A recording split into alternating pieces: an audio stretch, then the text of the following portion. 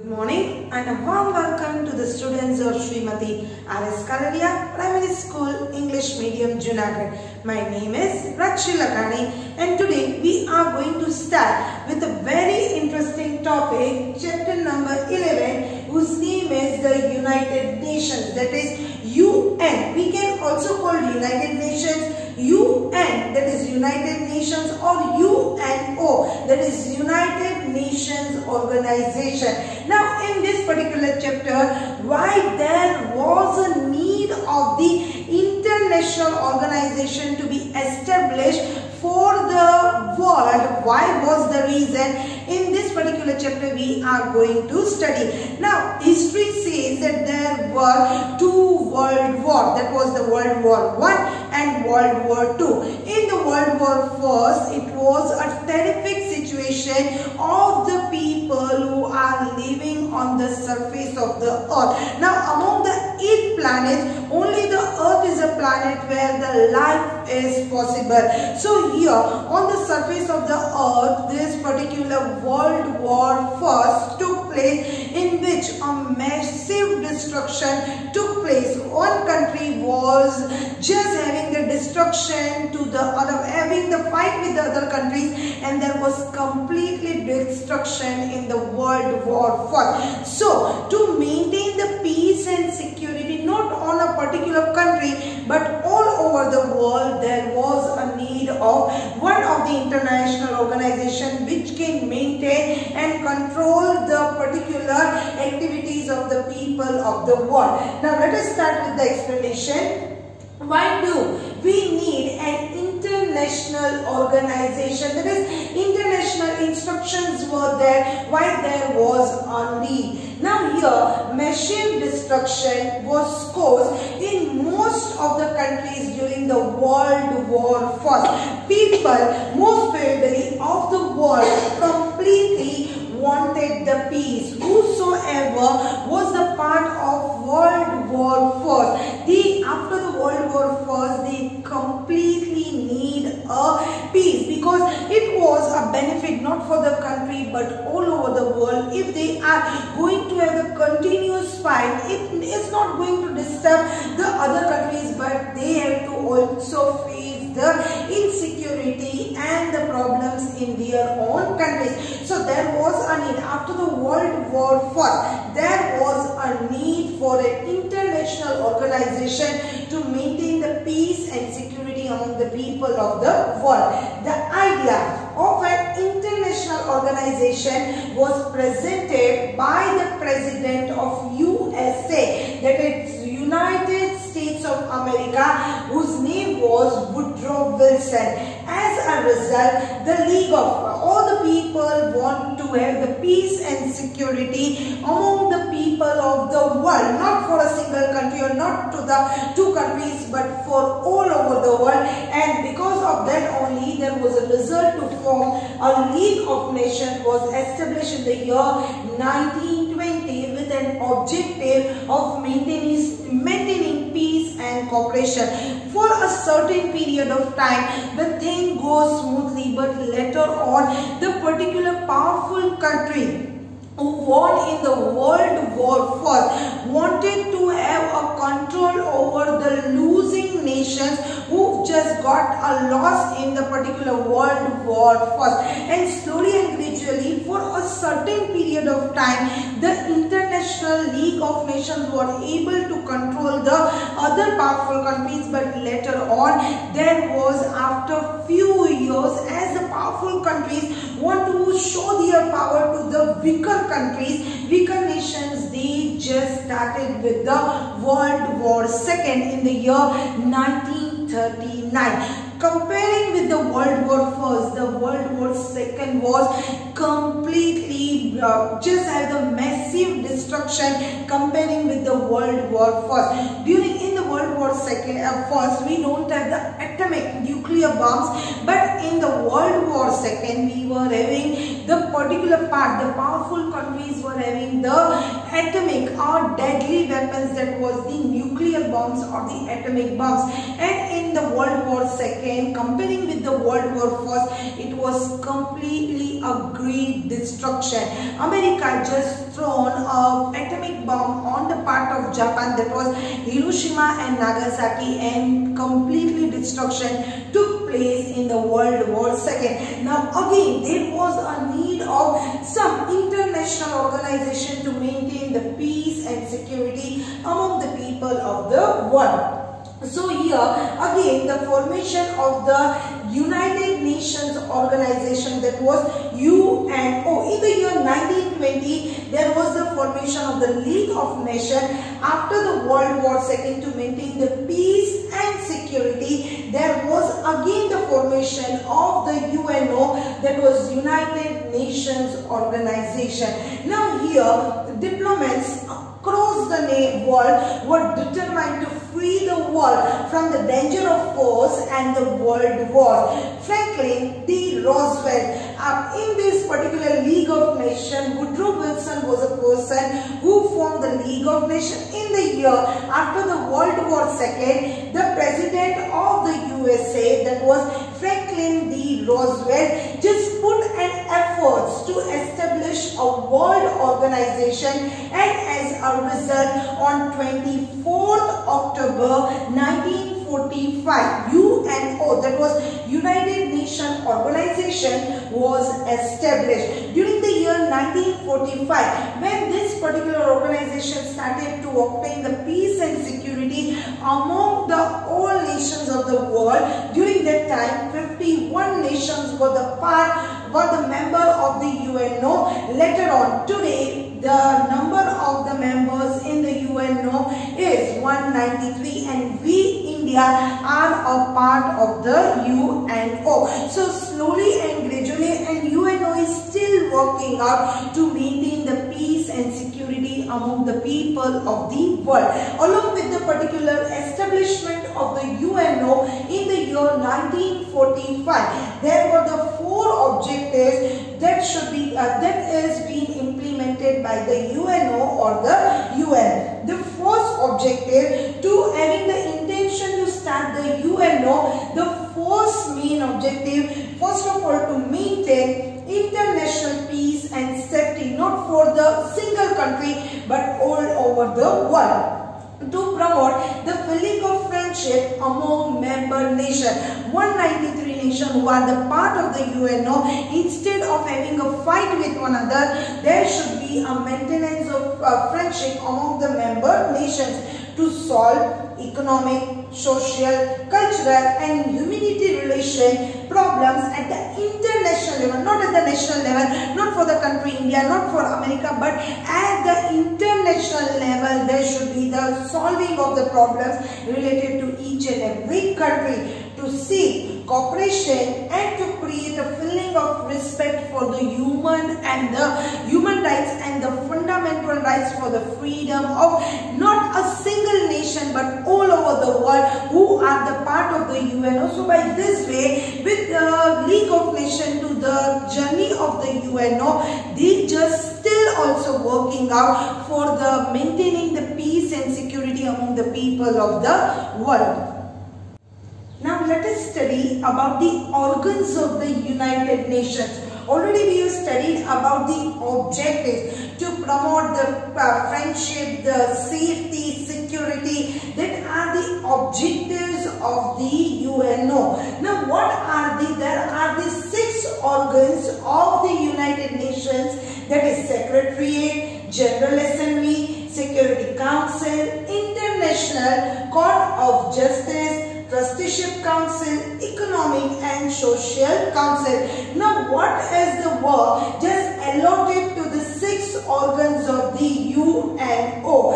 First of all, Secretariat. The work of the Secretariat is to implement the decisions taken by the various organs of the UN. General Assembly, the organization of countries to discuss and solve the international issues. Security Council is the work of the safeguarding the international security. The 4th one, International Court of Justice, solve the dispute among the member nation.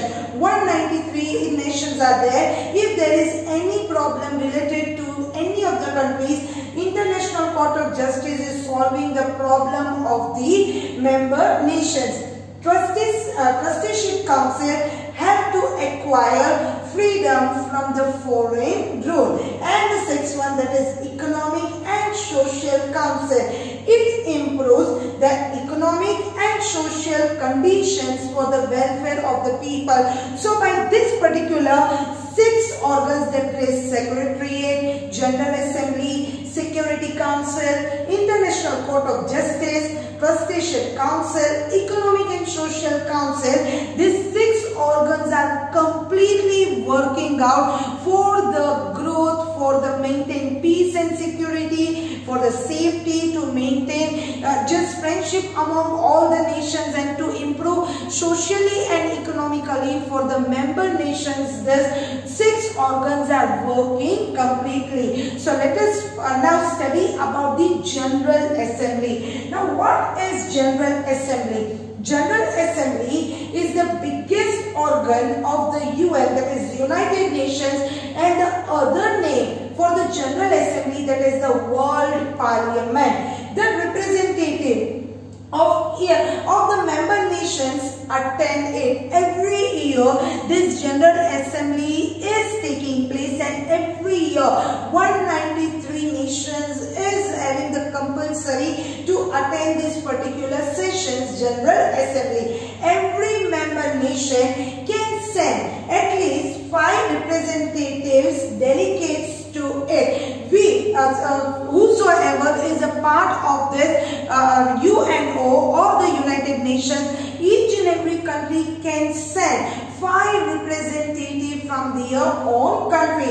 But at a time of voting, whenever there is a voting take place for the president and the vice president, or for any of the thing, for a single country, a single vote is only allowed. So here it is written, but at a time of voting, one nation can cast only the one vote. In the meeting, the 5 representatives from each and every country is allowed, but during the time of voting, one nation, one vote. The general meeting is held every year, once in a year. Its member elect, whosoever are being there in the particular General Assembly, their responsibility to elect the president and vice president of the meeting every year. Once in this particular, after the UNO is working out, in the year 1953-54, Mrs. Rajshree became the president of this General Assembly. The Assembly presented the Universal Declaration of Human Rights on 10th December 1948. Now only the work of the General Assembly is to maintain the peace and security among the people who are the member nations.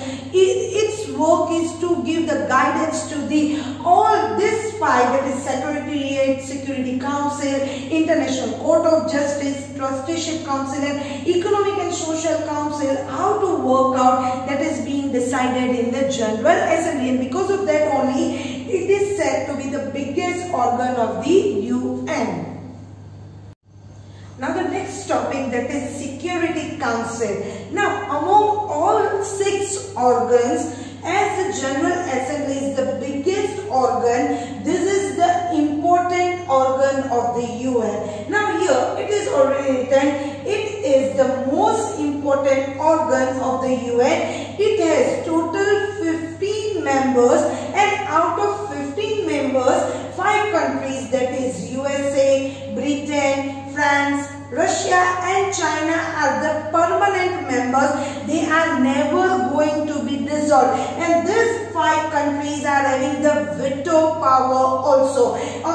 What is the meaning of the veto power? Veto power is a right to deny, to say no. Now among 15 countries, 15 members, these 5 members, that is USA, Britain, France, Russia, China, they are allowed, they are have the right to use the veto power. Veto power is a power in which among the 5 nations, 5 countries, 5 members, all the 5 members, for any of the decision which is being passed by the General Assembly, 5 should be always agree. If among all the 5 members, one member is not agreed, then that is said to be the veto power. But this veto power is being allotted to only 5 permanent members, that is USA, Britain, France, Russia and the China. Apart from that, the 10 members are elected for a term of 2 years by a General Assembly, and we India become the temporary member many a times in the Security Council as a temporary member.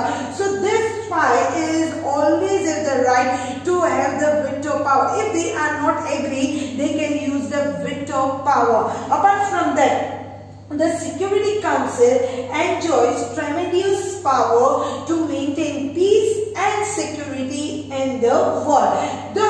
The person who is the head of the Security Council is known as the Secretary General. He is appointed by the General Assembly at the recommendation of the Security Council. So here, by this way, we come to know that what is the importance of the Security Council. As the 5 members, the 5 nations can never be dissolved, but every 2 years the other 10 members are getting a chance to be a part of the Security Council.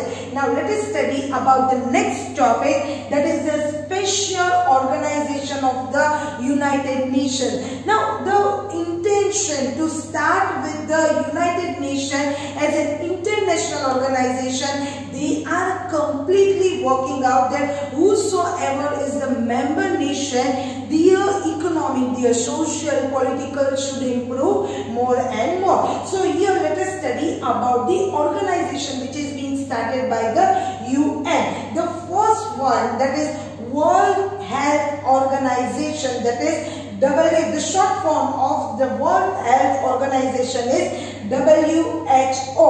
Headquarters, that is Geneva. Here, what is the major work done by the WHO? Make efforts to improve the physical and mental health of the people of not a particular country but all over the world. The second one is United Nations Educational, Scientific and Cultural Organization. In a short, we can say UNESCO.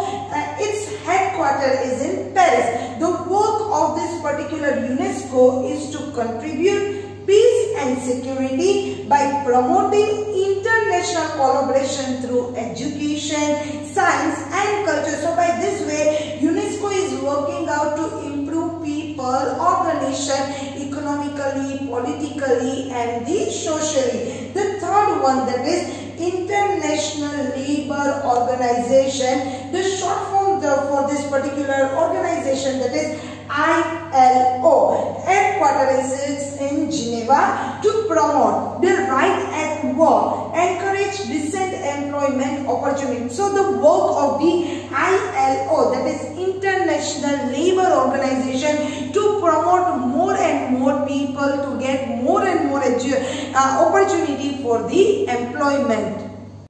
Now let us study about the next organization, that is United Nations International Children's Emergency Fund, that is UNICEF. The headquarters of this UNICEF is in the New York. Now the work which is being done by the UNICEF is to provide long-term development assistance to children and the mothers for the developing nations. The particular developing nations where the children and mother are not getting the nutritious food, nutritious diet, the work of the UNICEF is to provide them the nutritious food to the mother and the children.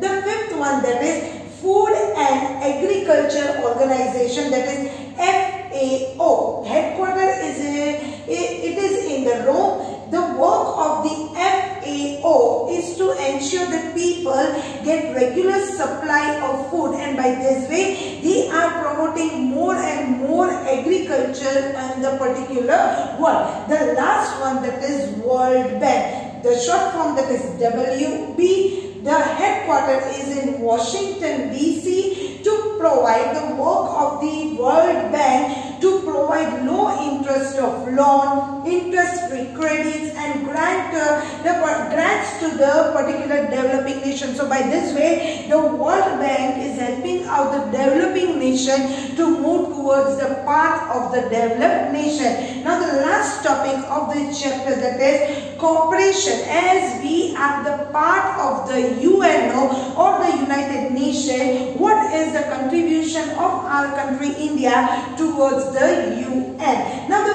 first point, India has adopted this strategy of solving disputes with other countries through the United Nations. We, in their case, just adopt the policy of the war. Always, whenever we have any of the problems to the other countries, we used to solve the particular disputes with the help of the UN or the United Nations. Now here, India has contributed on a large scale to maintain the peacekeeping forces of the UN by sending soldiers whenever required. Whenever to maintain the peace, security, safety and brotherhood among the member nation, whenever this particular country, UN needs a facility or a supply of the soldiers, a need of the soldiers, we are always ready to just send our soldiers to maintain the peace and security in the world. India has sent a team of doctors to treat the wounded soldier in the Korean War. During a time of the Korean War, when the soldiers get injured, with a team of the doctors we have sent to have the treatment for the soldiers. Indian delegates on various posts in the UN have contributed to the welfare with our knowledge, with our experience. Many of the Indians are working as an employee as a part of the UN. The great ideals of Panchashil are a gift of India to the world. Now here we all are familiar during the early ages, and now we are completely among all 8 planets, only the Earth is a planet where the life is possible. Always the reason for the World War I, for the World War II, the reason behind this World War to maintain the particular power among the people, to have the powers in the hand, that is, we the only people are destroying the peace and security of the world. So here, just the establishment of the World Health international organization, that is UN, United Nations, is only to maintain the peace and security among the people, among the world. So here, if to just support, the reason behind the UN is to just have peace and security for the people of the world, because we are completely knowing that the Earth is the planet where life is possible. So if each and every country realize their mistake, we are spending crores of rupees for the just developing the nuclear bombs, deadly weapons to destroy the other countries. Instead of utilizing that crores of rupees in the deadly weapons for the productions of the deadly weapons, if we start stopping that utilizing of the rupees, crores of rupees in that particular investment of the deadly weapons, we should utilize the particular rupees for the development of the nation. So here I am ending with the topic. Let us have a short summary of the chapter.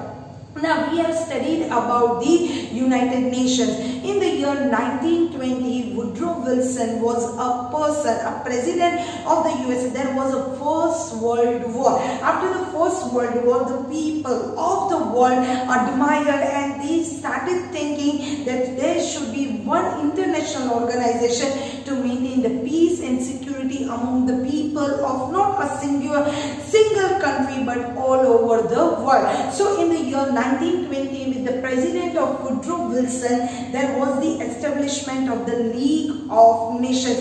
For a certain period of time, the things goes on smoothly. But after a few a certain period of time, there were the powerful countries who want to establish their more power on the weaker countries, and because of that only there was the Second World War. Comparing with the First World War, the Second World War was completely having more and more destruction.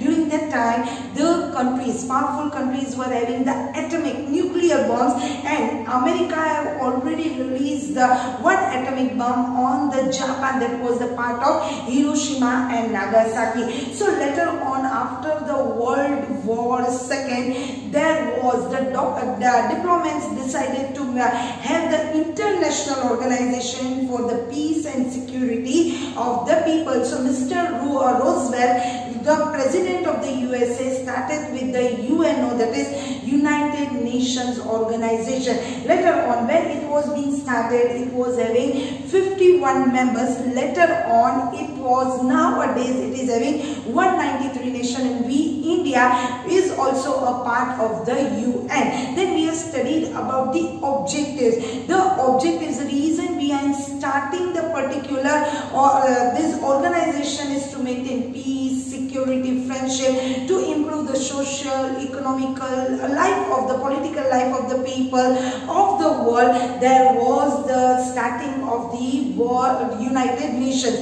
Then we have studied about the 6 main organs of the United Nations who are completely working out for the growth and to maintain the peace and security among the people. Then we have studied about the General Assembly, which is the biggest organ of the United Nations, which is working every year. There is the General Assembly for each and every nation.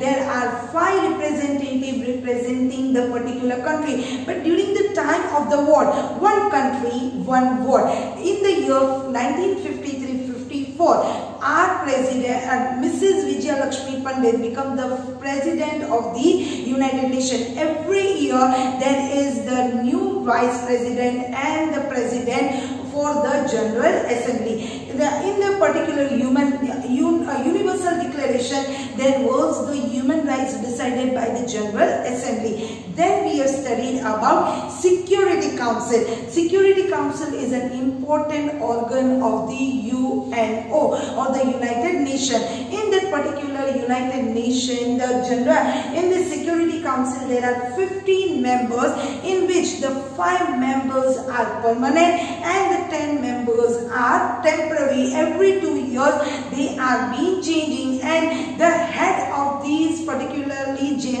Security Council is known as General Secretary. All the main powers are being enjoyed by the Security Council. Then we have studied about the veto power. Veto power is a power the 5 members who are the permanent members have the right to use the veto power. If among the 5 members, one member is disliking the particular law which is being made by the General Assembly, if they are using the veto power, that particular law is considered to be the cancel. So among only 5 members, permanent members are able to use the veto power. Then we have studied about this particular different organization which is being started by the UNO, or the United Nations, for the workout of the world to maintain the peace and security among the people. Now we the Indians are always working out for we as a part of the UNO or the United Nations, working out to have the cooperation with the other countries. So here I am ending my topic. Thank you and have a nice day.